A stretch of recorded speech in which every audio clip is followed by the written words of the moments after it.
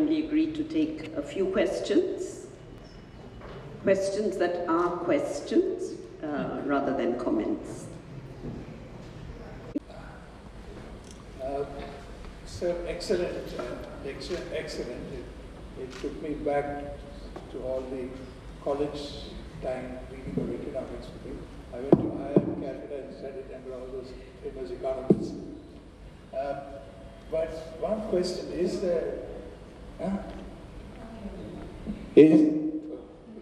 is the decline, what you call the decline of Indian economics, or belief in what the old nationalist economists did, was it because of the general disillusionment with the state intervening, the Keynesian school of thought, which, if you recall, the swing towards, the extreme right version of market economics started after Margaret Thatcher abandoned it in England, and soon after that, Ronald Reagan. Would you think that had a role to play? You see, I think that's a very interesting question. You see, the decline of Indian economics, is... Can you hear? Yes, yes. You see, the decline of Indian economics, as you put it, is not because of a disillusionment with the interventionist state.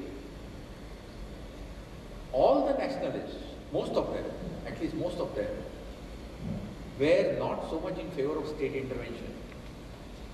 You see, Ranade, Nauroji and so on, they did not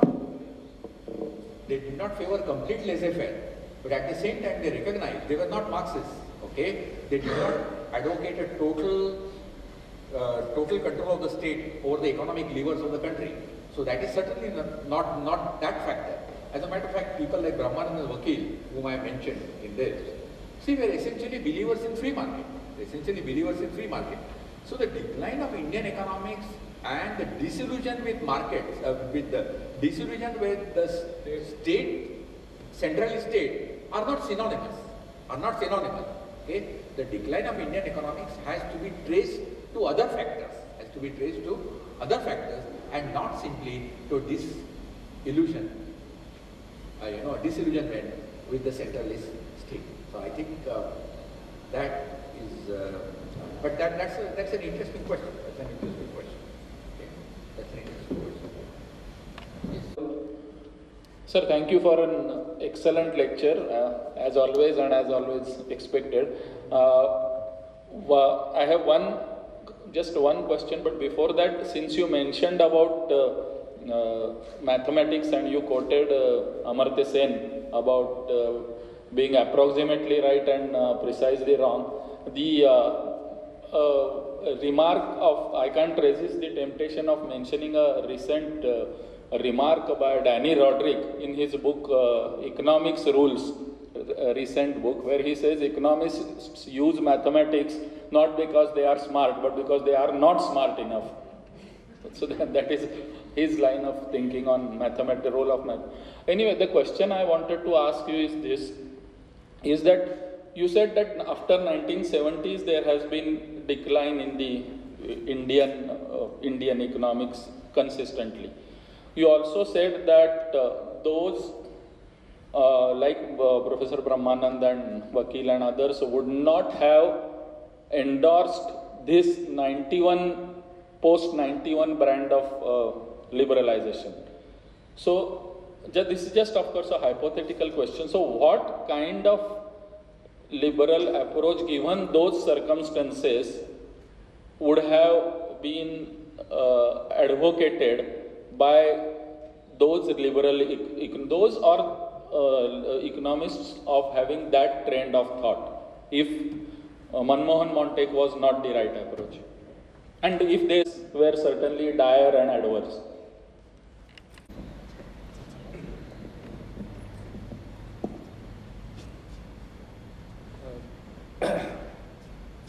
See, the main... Is it working? You see, I said that, and I have said that deliberately, See, the essential thesis of the early, sort of liberalizers, I would call them, early liberalizers. Now, for example, the Brahmanand Vakil. There are many, but I'm taking Brahmanand Vakil as a sort of representative group, a representative position. Was an emphasis on reduction of inequality, reduction of poverty via concentration of production on wage goods.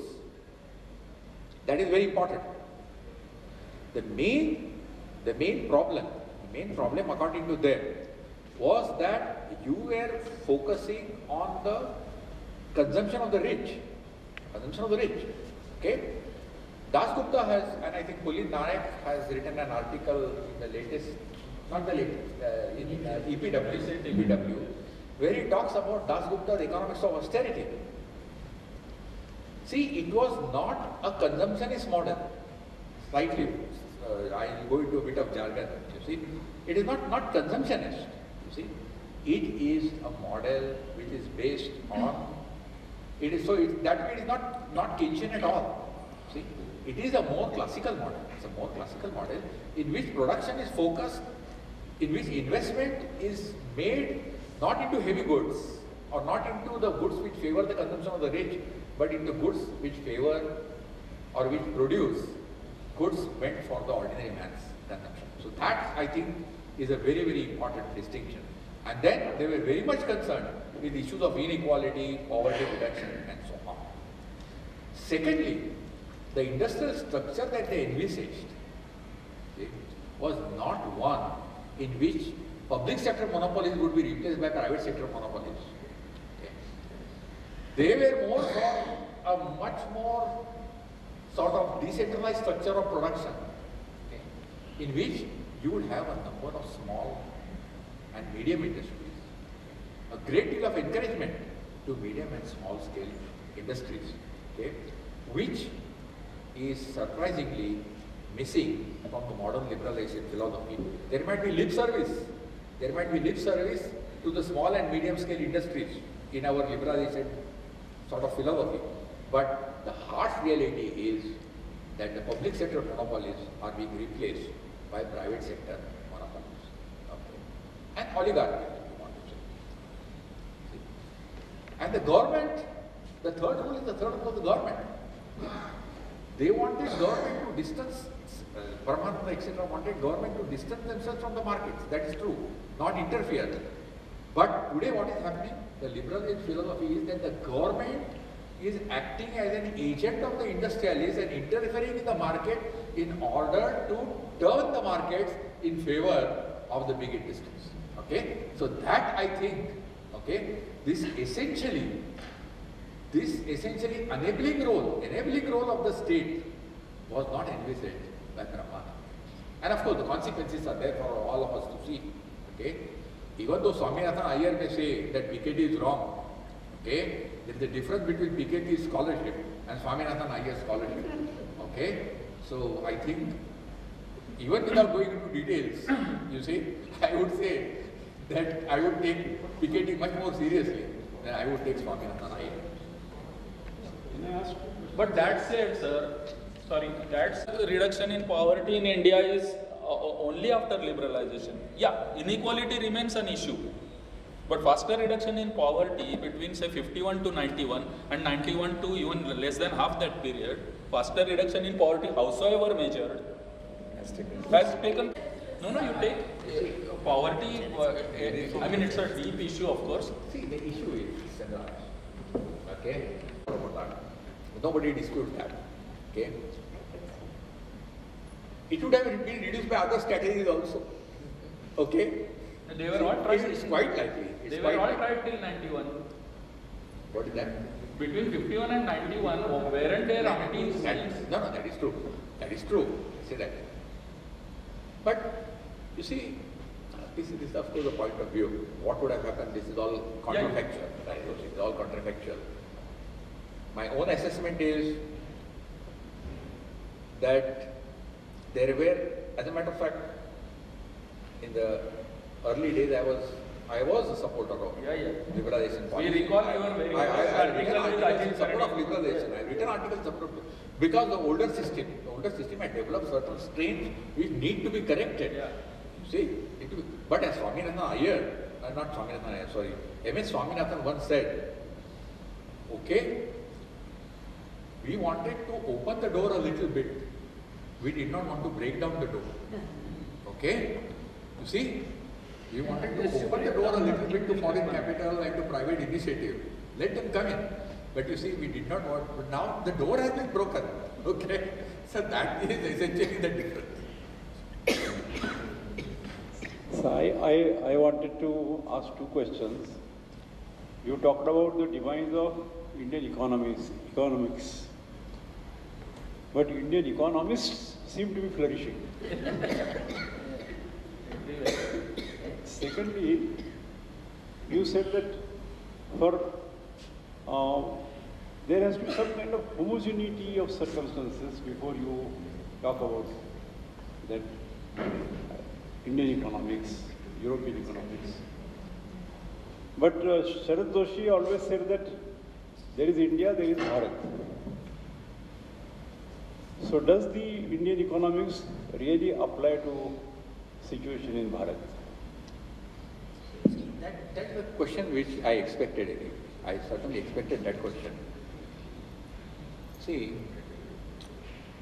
the moment you admit that economics becomes a relative science rather than an absolute science, you have to allow for the fact that people will argue for Hindu economics, for Islamic economics, you see, for Maharashtrian economics, for Gujarati economics, for Keralite economics, and so on. One has to draw the line somewhere.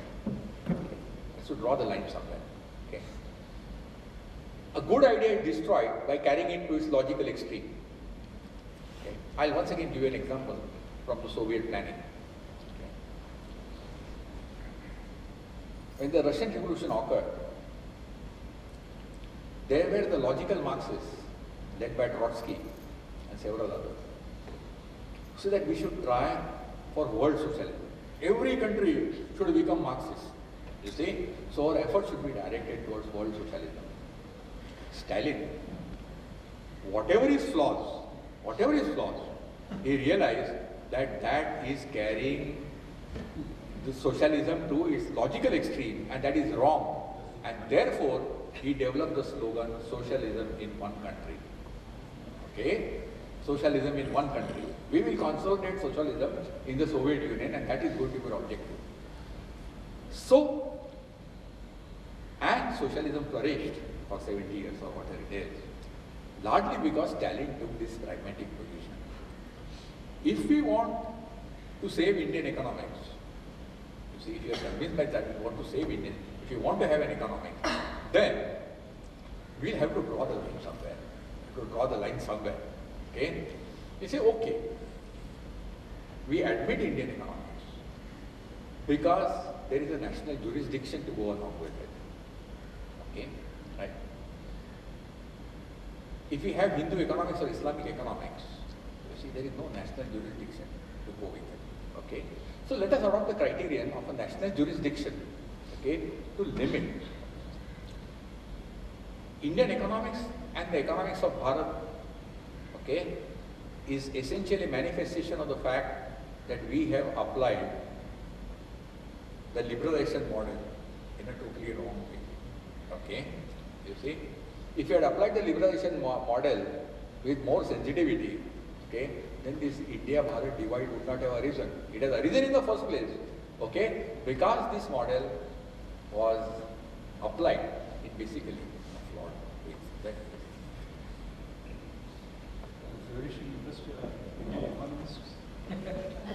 Well, I am not, okay. Dr. Vasudev is flourishing, but...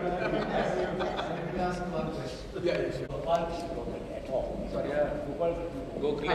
Really, his speeches were excellent. In fact, he did mention about G.V. Joshi in some of his speeches. Some of them were excellent. Number one. Number two is the Soviet industrialization debate. you completely avoided mentioning about two economists who actually were the predecessors of the wage goods hypothesis, Shannon and Shakalnikov. If you go to the Ecosys article, or Ecosys book rather, that would be an excellent way of handling it. Because to me, there is an important event that was completely overlooked by a number of economists in India. In fact, I am grateful to Professor Brahman for having really asked me to do that. The third point which I have got it is that actually speaking, the whole state of economics is in decay all over. It is not only in India. After all, it's not because of mathiness, not because of neoclassical economics alone, but basically they are not able to see the hard realities on the ground and try to apply what may be regarded as a logical way of handling things. I think it is so. It is in doldrums. There is no doubt about it. In the United States, you will find hundreds of varieties of explanations given on various phenomena, but nobody is certain about its outcome, their own outcomes. That is the problem, actually. I don't know whether you would agree with me, but actually your entire panoramic Indian economic thought lecture is fascinating, but of course you can't cover it in one lecture or two lectures. You may have to write a book, in fact, if you want to write a book, in fact. But definitely one point which perhaps you may have to think a little bit more closely is on Gandhian economics. I think Gandhiji was not really an economist, no doubt, but then he was actually a person who came up from the sociological aspect of Indian life at that point of time. And to some extent, probably he was also influenced by the political ideologies at that time. But definitely the sociological aspect of economic realities may need to be considered.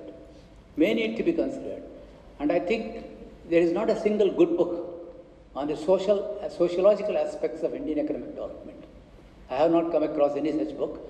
The only book perhaps which is really good on that is Irma Edelman and Cynthia Morris. That was in 1966. Beyond that, you don't have it. Thank you.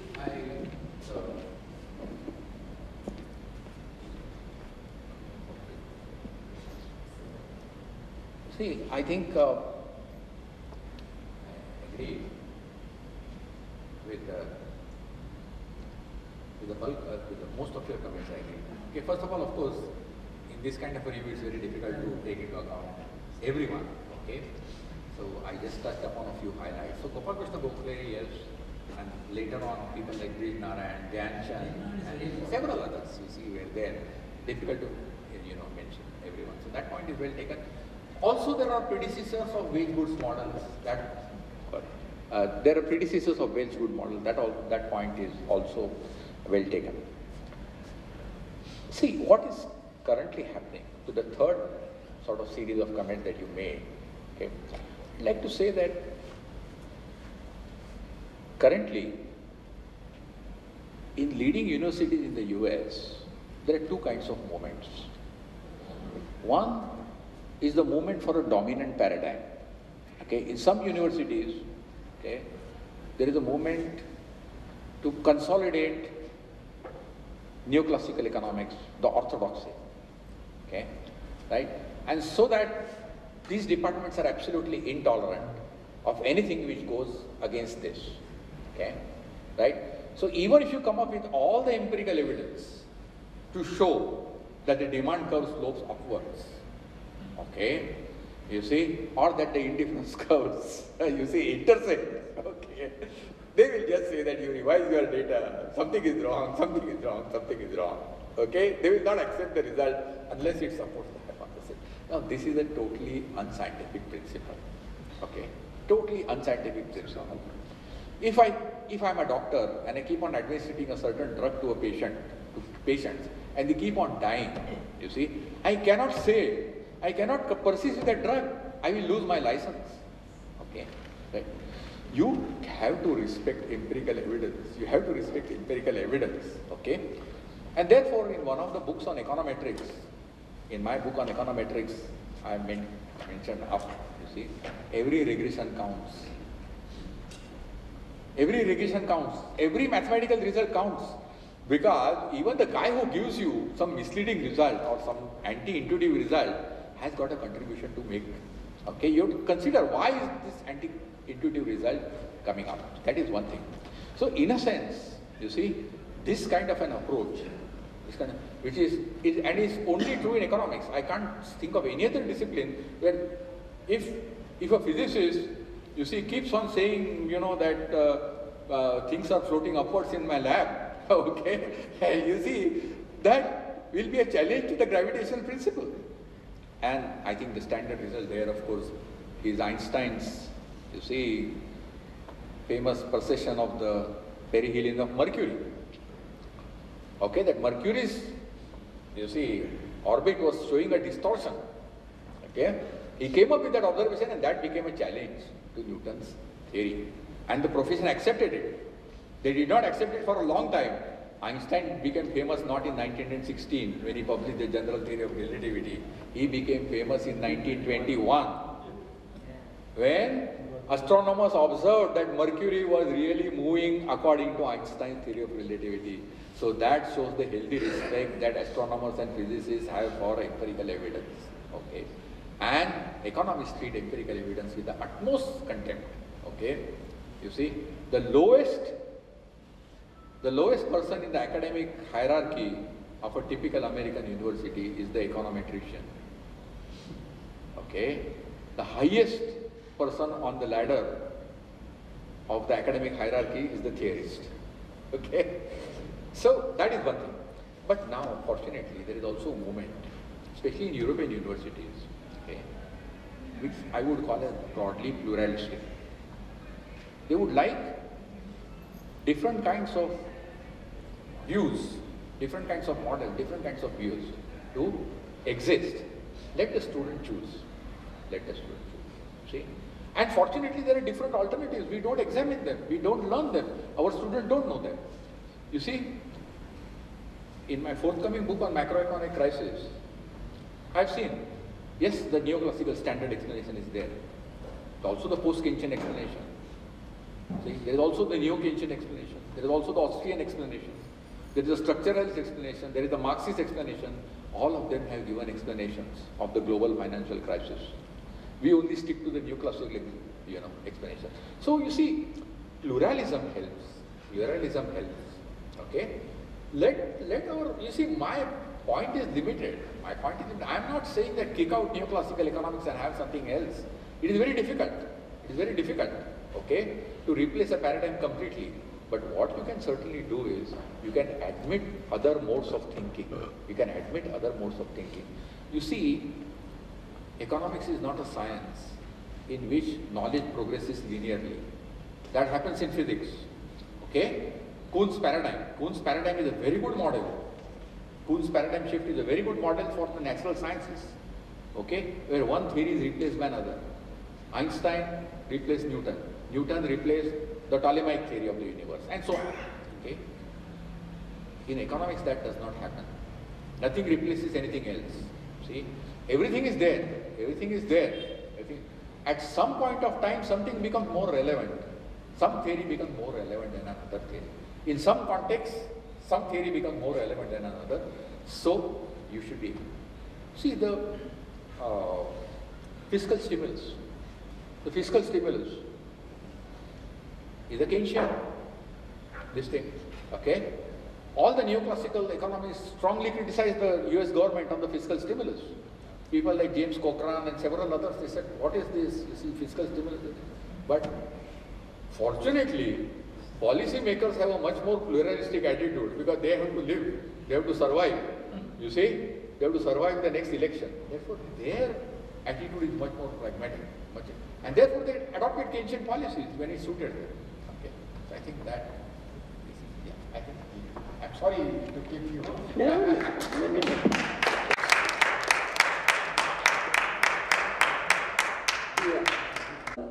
Gives the final comment on this evening's lecture.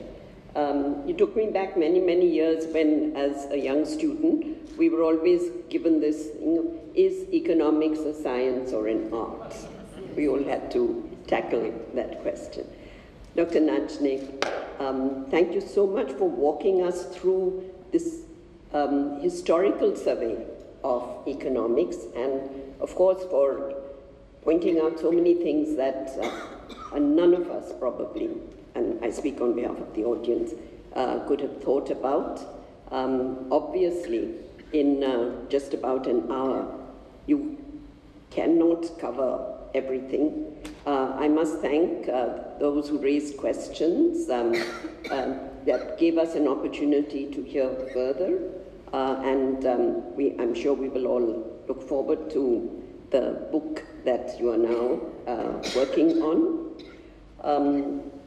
For me, I appreciate Aristotle's attitude to poetry, since my subject is not economics, but I did learn a lot today from you. Thank you so much. There were some terms that impressed me. You talked about conflict of interest and cognitive capture, fascinating terms. All I have to say is there was no conflict of interest here today.